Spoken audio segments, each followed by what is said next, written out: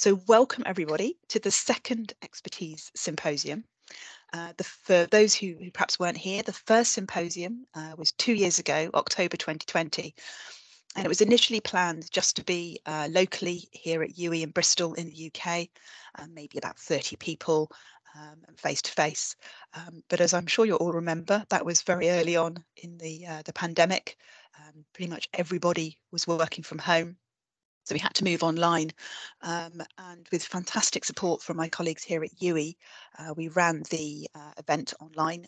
We used a virtual learning environment to do that, and we had over 500 registrants from across the globe, which was absolutely fantastic. And so it kind of, for me, it was really opened up the opportunities for doing online events. That went really well. We had a book that came out of that, developing expertise, and we have our second symposium here today. We have, the last time I looked, over 300 people registered. Of course, they're not all going to be here all at the same time. We've got people from lots of different time zones, and we've got activities happening next week as well. But a quick shout out from a list, and if I've missed your country out from this list, I do apologise, because I pulled this off a few days ago, so you may have registered since I got the list, but I'm going to shout out. We have people from Australia, Canada, China, Gibraltar, Ireland, Portugal, Saudi Arabia, Scotland, Singapore, South Africa, Spain, Sweden, Switzerland, the USA, and of course all across the United Kingdom. So welcome everybody, whether you're here now or will be joining in different ways over the next few days. Throughout today and through our asynchronous presentations, which we'll be looking at in the watch parties next week, we've got 30 presentations from over 50 different contributors. So a really rich variety of presentations and perspectives all around this notion of expertise and artistry of teaching. If you are into Twitter and want to tweet, I've been using the hashtag expertiselthe, so that's expertise learning and teaching higher education. Do feel free to tweet using that hashtag and any other tags that you'd like to use. If you want to get in contact with me, know anything more about what's going on, my email address is there as well. So I'm really happy to have conversations with people if you're interested in taking this further. Just a bit of housekeeping. So we do have a lot of people here throughout the day, so please keep your microphones off. You're welcome to leave videos on, but if you're finding that slowing up your internet connection, then that's fine to have a video off. So if we could put all questions and comments through the chat box, please. I'll be keeping an eye on that, and the session chairs will be keeping an eye on that, so that we can then feed back questions and comments to the speakers. But please don't, please try and keep your microphones off, just because we've just got so many people there. It could get quite chaotic. Now we're going to be using the heart emoji reaction to signal timings for the speakers. So I'm just going to show that there. So it's just a kind of a subtle flash to them that they've got sort of 2 minutes to go and then time's up. So as the audience, if you would like to react using those reaction emojis, please can you just use thumbs up or applause? What are the other ones?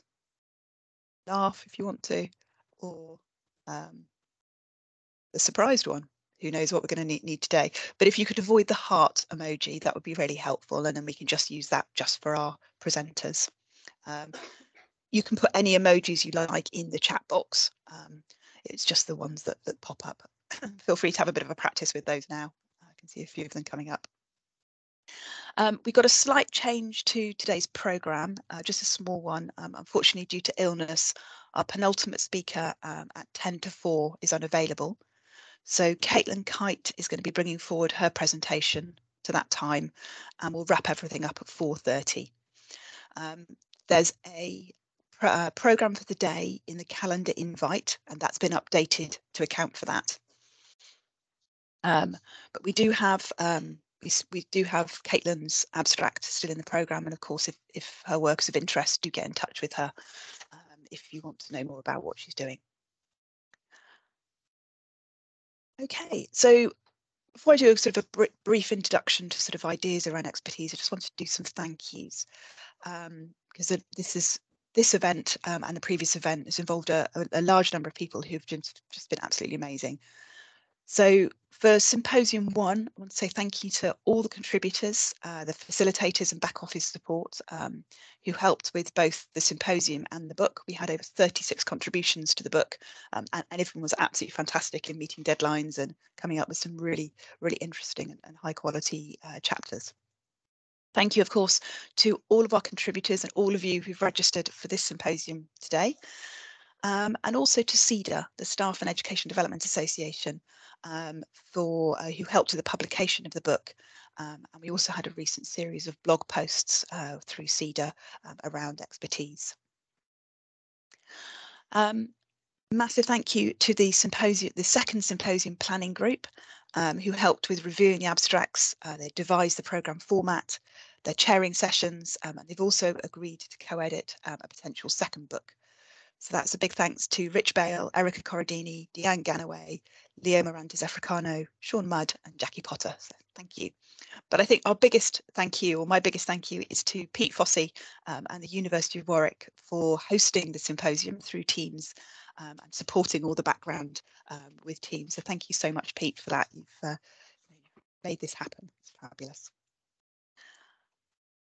Okay, so I just want to do a very quick bit of background to the ideas around expertise and artistry, in case you're not quite so familiar with that. So I've been using the term expertise as sort of an alternative or a complement to excellence. Excellence is everywhere. We're all trying to be excellent in everything we do in higher education. But the difficulty I have with it, if you look at the derivation of the word in English, it comes from the Latin meaning sort of outstanding or beyond or lofty. And actually, by derivation definition, that means it's not available to all. We can't all be outstanding. We can't all be above average. So it's not something we can necessarily all achieve. Also, and particularly in England, but I'm sure elsewhere, it tends to be measured by outputs. So we measure it by student satisfaction or graduate outcomes here in the UK. And that doesn't really help us that much in thinking about, so what do we do as teachers when we're supporting our students' learning? Also, I feel that concept of excellence as being outstanding is perhaps quite individual and also maybe a bit competitive. We're all trying to be more outstanding than the others. By contrast, expertise is much more about a process. So looking again at the derivation, it's a past participle of the verb that means to try in Latin, which is also the derivation of the words experience and experiment.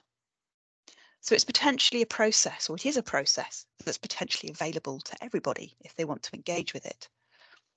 And certainly research, a lot of research that I've read around the development of expertise and elite performers and the notion of talent is actually vast majority of people reach that really high performing place through practice and hard work rather than through sort of some underlying kind of natural talent. So potentially this notion of expertise is available to everybody and we can kind of all move along that expertise scale. So it's all possible for everybody. Also, if we look at the very, very broad literature around expertise, the notion of expertise is characterised by inputs. So it's about the experts themselves. What are their characteristics? What are they doing? How are they practicing? How are they thinking that enables that expertise? So that's, I think, a lot more helpful for individuals who want to develop their own expertise, for people like educational developers who are supporting others, because it's not just about the output, it's about the input as well. And also expertise is domain specific. So being an expert in one area doesn't necessarily mean you're an expert in another area, which I think is particularly poignant in higher education, because I think we still have the assumption in some places that if you're an expert in your particular subject or field, then you must naturally be a good teacher. That's not always the case. Very rarely the case. So being that kind of domain specific, I think it brings with it perhaps more of a humble approach rather than the sort of individual excellence outstanding approach, because it necessarily needs to be collaborative.